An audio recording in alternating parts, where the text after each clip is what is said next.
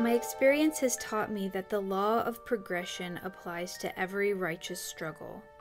But in the case of Satyagraha, it amounts to an axiom. Gandhi, Satyagraha in South Africa.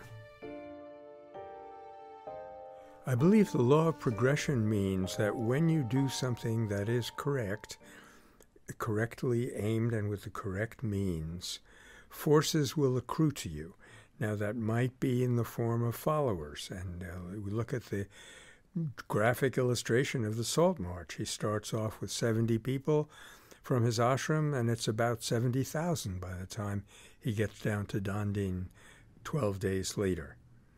When we do something wrong, harmful, actually, despite appearances, our power diminishes. When we do something correct, the whole universe resonates with it, and our efforts are enhanced.